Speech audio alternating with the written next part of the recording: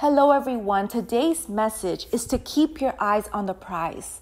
This is all about focus, motivation, staying laser focused on what is your final goal, that end vision in mind.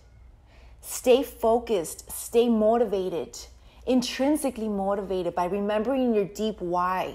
Why did you start it in the first place? Why is it so important? Why is it so meaningful? What kind of legacy will this create for the world, for our collective? Keep your eyes on the prize, meaning stay resilient, stay strong, stay patient, and stay persistent. Push through the obstacles because they will be over. They're just mini tests here and there.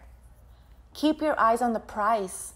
Remember the reward that you're going to get from staying in your integrity and your truth, and to keep working hard, because you will reap the rewards of your labor if you're patient.